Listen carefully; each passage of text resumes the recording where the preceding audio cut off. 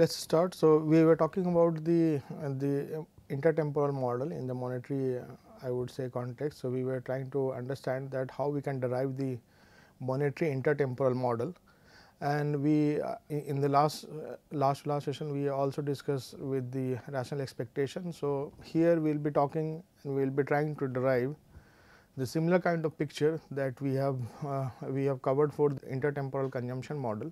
So, it will look similar to that, but here we will be trying to add some more dimension about the demand for money, supply of money, the neutrality of money, that the concept we have.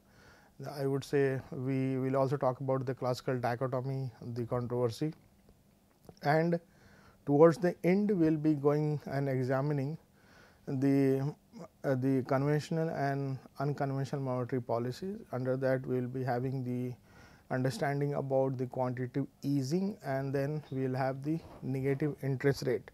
So, with this background, let us start with the session where we were discussing about or formulating the monetary intertemporal model, the ingredients of the monetary intertemporal model. So, here it looks like. So, here you have the reference book remains same, Stephen D. Williamson, and I am referring the same book. Here the objective remains same. So, we will be trying to arrive at the monetary intertemporal model. We will be superimposing the Fisherian idea and trying to understand that how the real context can play a very important role. Then here we have, then we will be trying to derive the competitive equilibrium. From there we will initiate the debate of neutrality. So, neutrality will be introduced here, and then the effectiveness of conventional and unconventional monetary policy. These things we have already covered. So, let us not waste time. Here we were talking about the different alternatives of making payments. So, money has of course facilitated the transaction. Now, it is much easier to purchase or sell a particular asset, but at the same time the evolution of technology and further developments in the financial sector, especially in the domain of banking, it has facilitated the transaction in a much bigger way. So, conventionally if you have a cash, you can buy certain goods, but you have some provisions through which even if you do not have cash, you will be given the interest free period, and then you can, even if you do not have money right now in the current period, you can still facilitate your transaction, and whatever is the interest period given, within that period of time you are supposed to clear the dues. So, that kind of an alternative arrangement that we have in the monetary market, it is called the credit card. So, we will be introducing the credit card into our model to understand the monetary intertemporal framework. So, here what we say that the idea is that how credit card can be used as an alternative to currency or the transactions. What we are trying to say that if an individual is having credit card and cash both, how this individual will be deciding about when to use credit card and when to use cash. So, if the person is using cash or currency, then what will be the situations, in what all situation, if I am trying to put a scenario wherein I am trying to give some incentive to the consumer, that even if you have a cash and credit card, you can still, if you have the nominal interest rate given a scenario very high. So, if the nominal interest rate high, in that scenario how this representative consumer or the consumer is going to react. So, whether when the interest rate is high, he will be using more of credit card or cash or currency. So, that is the underlying idea. So, here you will have the two period. In one period everyone transacts, so one period does not matter. In future period you have the settlement taking place. So, that is the understanding here. We are also introducing the consumer, firms, government. The role of the government will be more prominent when we will be driving the demand for money, and beyond when we are trying to see the intersection of equilibrium price, means demand and supply of money. So, there the role of the government will be more visible with the given set of debt or the bond market function it has. So, goods purchased at price P, no matter what means of payment, whether credit card or currency. So, whatever you have the nominal price expressed, it is in the form of the price. So, whatever goods are transacted by the, whether it is consumer or whether it is firm, whether it is government, the numerator is the price of the goods which is being transacted. Here when we mention about credit cards, you have to also mention that bank will not offer the credit card at free of cost, because bank also incurs some cost, additional cost. So, what are those costs? So, that could be in the form of either the saving the history of the consumer, or keeping the record of all the transactions, whether the representative consumer is using the card for transaction or making payment. The banks have to maintain the record. So, if banks are making the record, then they will incur the cost. There will be employees hired to look after those records. So, and because of that, each and every bank charges the credit card service. So, if you are choosing the credit card, if you are opting for credit card, you will have to incur some amount of cost. That is what the model assumes. So, here you have the credit card can be assumed. So, if you are going to use the credit card, then if you are going to use the credit card, so this is the cost that you are incurring. So, the cost of credit card usage is nothing but Q per unit of goods purchased. So, whatever amount of goods you are purchasing, you are incurring some amount of cost. So, which means that if the individual is using the credit card, so whatever is the credit limit of the credit card, so that credit card will be equivalent to the X is the output that the consumer is going to buy, and S is the supply, and Q is the unit of the cost that the bank is charging for using. So, typically if you want to understand the credit card, how it works, those of you who are still students, you may not have idea. So, credit card normally functions that you have the card provided by the bank will issue a card. So, and they will be charging the membership fee, that will be the cost. So, annual cost the bank charges. So, bank may be charging you 5,000 rupees, 10,000 rupees with the limit of credit limit of suppose 2 lakh, 3 lakh, depending upon your monthly income. So, they will be deciding about, or the annual income. Once they go for giving you some kind of credit limit, so you have the option that once you purchase the credit card, then you will be allowed to make transaction up to the credit limit of the card based on your purchasing power. So, if you are using that card for transaction, then you do not have to pay immediately to the bank. You can pay that after 1 or 2 days, but you will be given 20 days or 18 days or more than 20 days interest free period. So, it means that whatever purchase the outstanding amount that you have on your card, you can settle within 20 days, and then there will be last date of payment. If you are not making the payment, then bank will charge the rate of interest on the outstanding. So, the efficient use of a card is that you can use the card and then you can make the payment immediately after or before the last date of making payment. Then bank will not charge anything except that the annual fees that banks charge. So, this is how it works. So, XSQ represents that. So, here you have the y axis which shows about the price of credit card services, and here you have the x axis that shows the real quantity of credit card services.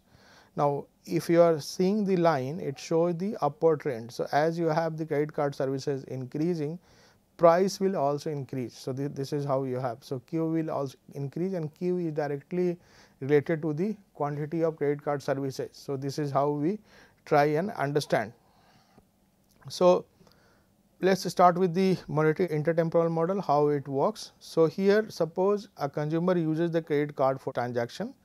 So, if the consumer is going to use the credit card, it means that this representative consumer is going to have debt from the bank, so whatever amount that he will have. If he settles the amount in the current period itself, then it is fine. So, this is the case that when the consumer uses the credit card for transaction, he is seeking credit from the bank and settling the outstanding in the current period only. So, in the current period itself he is settling the contract. The rate charged on this, so in the market, in the free market where you have the borrowing and lending taking place, the rate of interest offered in that market is suppose denoted by R. So, if R is the nominal interest rate at which borrowing and lending is taking place, then how we can decide about. So, suppose all agents, consumer firms and the government purchase y units of good. So, if you are using the credit card, it means that you are demanding this much amount of good xdq. So, y is the total amount. So, if you subtract y minus xdq, so it means that rest of the amount, what is the difference between y minus xdq, currency is being used. So, cash is being used for that. So, here if the representative consumer is making xdq by using the credit card, y minus xdq goes as a cash payment. So, here you have one more scenario, like for example, suppose an economic agent considers buying one more unit of good with credit card and one less unit of good with currency. Now, here you have the scenario, this particular representative consumer, suppose he wants to buy a particular good, then he makes the transaction using the credit card, and then the amount, he has both credit card and cash, but he is making the card, he is using the card for transaction, keeping the cash with himself or herself. Now, what is the opportunity cost of holding the cash? Now, this is linked with the nominal interest rate. If the nominal interest rate is high, then this consumer will be using the credit card and he will not be using the, he will not be paying using currency, because this currency he can keep it in the bank or lend it to somebody. At the rate of interest R, whatever amount that this representative consumer is or the consumer is going to get, if this R return is higher than what he is making as a cost of using the credit card, then he would always like to, which also means that if the return generated from this lending, it is higher than the usage of credit card cost, then of course, this representative consumer would always like to use the credit card. So, it is linked with the interest rate scenario. So, how we can understand in a more formal way? The most likely scenario is P fewer units of currency to make transactions. So, whatever amount of money or currency that he is not using by using credit card, he is lending in the market, and which in turn he is earning P into 1 plus R at the beginning of the future period. So, this is what he is going to get. Now, once the representative consumer arrives in the final period, we are talking about intertemporal. So, first period we do not have to worry about. In second period, now we are seeing the main role. So, this is the return by not using the cash. So, you are lending and you are getting P into 1 plus R. If you are using the credit card, then this is what you have. So, P into 1 plus Q is the unit of money to settle the credit. So, whatever is the value of the product you have to, or goods, you have to settle the value. So, at the end of the future period, this is what this representative consumer has to do. So, he has to settle this this amount and with this return. As long as the P into 1 plus R is greater than P into 1 plus Q, he would like to go for using the credit card. He will not use the cash, because this is giving more return than using the cash. So, if this particular representative consumer is experiencing a higher interest rate environment, then he would like to go for lending the money whatever he or she has, than going for simply using the credit card. So, this is the marginal benefit and this is the marginal cost. So, as long as these two are, or in this case, if P into 1 plus R is less than P into 1 plus Q, then he would like to go for using the currency. He will not use the credit card, because even though he is going to lend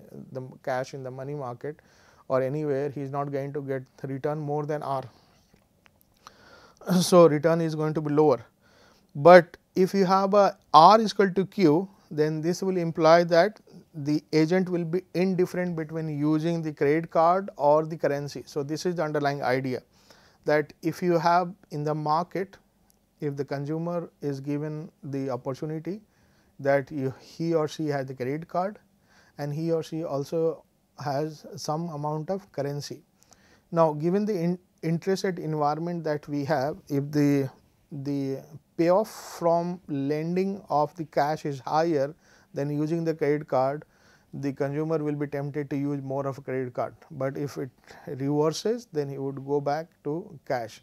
So, in most of the economies we often find that you have a lot of goodies attached with the credit card for usage, and this is one of the reasons that in the intertemporal context, if you put the credit card, then it is easier to understand the money market system, how it works, and where the rate of interest, the nominal rate of interest is the nodal parameter to deal with. So, from here we can think about how much I should hold the cash. So, holding the cash, if you are holding your money for certain period and given the interest rate environment, then this is directly linked to the demand for money. So, now we will be talking in the context of demand for money. Supply of money is of course is in most of the models, the macroeconomic model, it is considered as the exogenous variable. So, we do not have, but the demand for money becomes the endogenous part of the system, and that is why demand for money understanding is crucial. Supply of money, it works on the time pattern, that whether the individuals. So, the way we have dealt with the rational expectation, in that we have already understood the idea that if you have the rational expectation playing a role in terms of higher money supply, which means that people will expect that there will be higher rise in inflation. If you have higher rise in inflation, then people would supply more amount of labor and work, because they expect that the prices are going to be higher. But this you have to also understand that in which all directions the money supply will increase, whether this will directly increase by having the pumping of the money or a cheaper loan, or it will be through a different channel. So, maybe the government is using the seigniorage to pump up the money. So, that may also be possible, the helicopter effect, and then you also have the holding of bonds. So, you go for quantitative easing. So, those kind of methodology can be applied, but demand for money understanding becomes crucial. So, demand for money, it talks about whatever is the interest rate environment that you have when the individuals are tempted to hold more of cash. So, here this is the supply of credit card and this is the demand of credit card. So, demand of credit card more or less it is horizontal. So, here at this, so this is the demand that we have for the credit card. So, real quantity, this is the price, and so you can say that at equilibrium, where you have the intersection of, or the equilibrium point where you have the supply and demand crossing each other. So, here it is x star. So, here you can see the demand for credit card services, it is Q is equal to R is here. So, here he will be indifferent. The moment it goes up, you will have more of a credit card leading. The moment you have a down, here more of a demand for credit card. So, you can think with respect to the nominal interest rate how it is working. Now, what happens when we have the nominal interest rate higher? If the nominal interest rate higher and this demand for credit card is linked with the nominal rate of interest. So, here we have the R. If R is increasing, it is bound to happen that your demand for credit card service will increase, and this will further will have the usage of more of credit card, less of cash. So, this is what the consumer will substitute credit card services for currency, they will not be using cash. So, if you have a nominal interest rate higher, it means that people will be saving or lending money in the money market or to somebody, and in the future period whatever return they get, if it is higher than after settling the debt, then they are more than happy to use the credit card. So, this is how it works.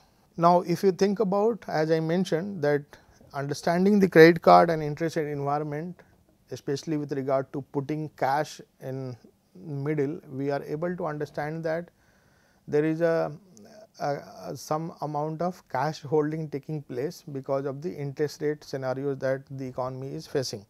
So, here we have the demand for money, and here demand for money you can see it is determined by price. This is the I would say most of the goods and services are expressed in this price.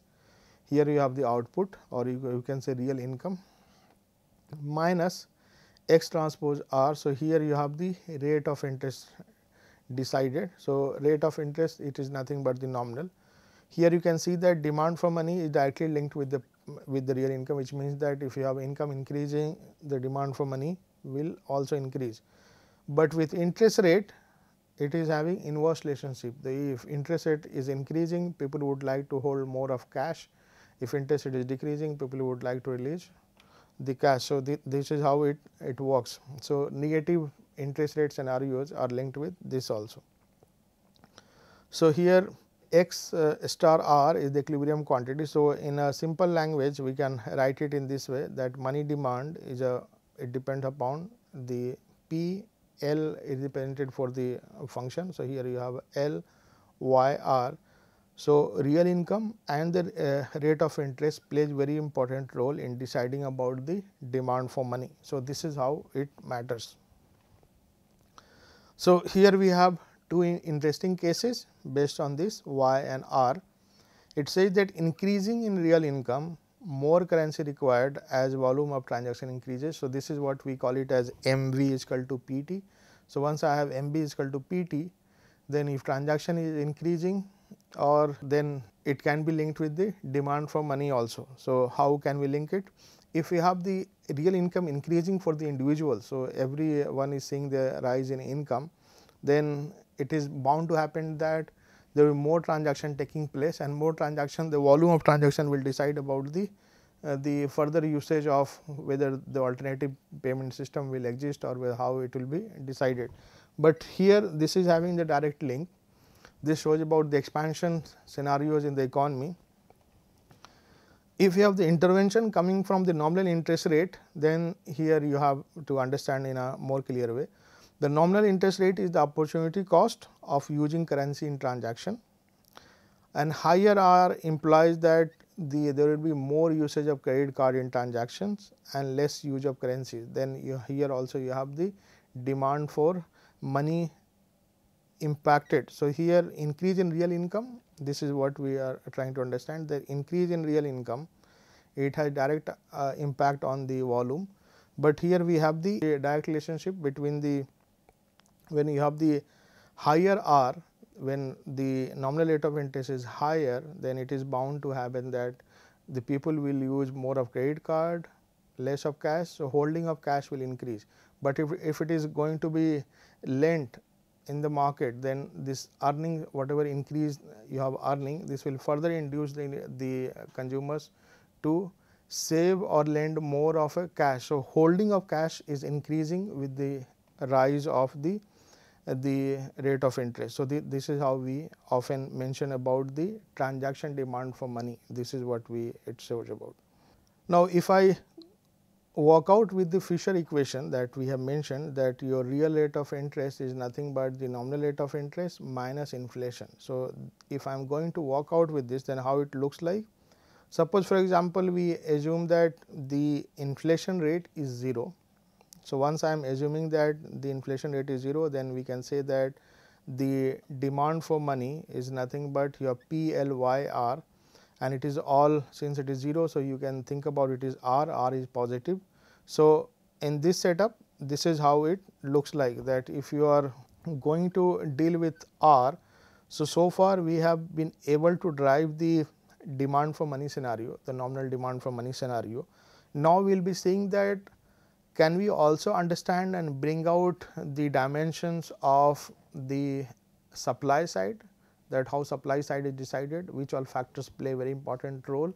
So, we can spend some time. So, here what we are saying, that we are introducing government here. So, there is a government, and this government is having the responsibility of dealing with both monetary policy and the fiscal policy. Monetary policy, you must be knowing that it works on the rate of interest scenario. So, one of the objectives of the monetary policy is to control the inflation, how inflation is going to be decided. Fiscal side comes from the taxations. If taxation is going to be higher, then the government is going to get more income, and this will further increase the expenditure. So, those dimensions are analyzed. So, let us work out with the budget constraint of the government. In the current period, the government purchases G units of good and pays the nominal interest rate and principal to the government debt outstanding from the last period. So, here if I am using B minus in the sense that you have, here you have this, the minus as an superscript. So, here if I am going to have this superscript here, then this shows that this is the outstanding amount B minus, which is carrying forward from the previous period. So, this particular amount is being sold by the government in the previous period. Once you must be knowing that once you are selling the bond, whatever coupon outstanding that you have attached with the bond, you will be paying in future. So, this is the carry forward from previous period, maturity is happening in the current period. So, 1 plus R will be attached. So, this is how it works out. So, here you have the expenditure side. So, this is the expenditure side of the government and this is the income of the government. Here you have the price into the government expenditure. So, this is the nominal government expenditure we have, plus 1 plus R minus into B minus. So, this bond has been issued in the past and this is the return that the bond is offering. So, this is the future value of the bond issued, or I would say current value of the bond issued in the previous period. So, maturity is taking place in the current period. So, we can understand in that way.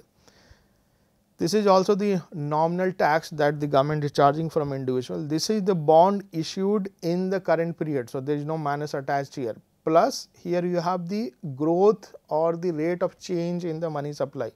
So, all these factors are important. So, here you have the income and here you have the expenditure. Now, once I am saying about the income and expenditure, so this money supply which is exogenous, this will be decided by the central bank. These two will come from the government sources, and B may also be linked with the money supply, because if you are thinking about buying and selling a bond, then this also matters in the open market operation. So, there will again be taking into account, especially with regard to the liquidity trap.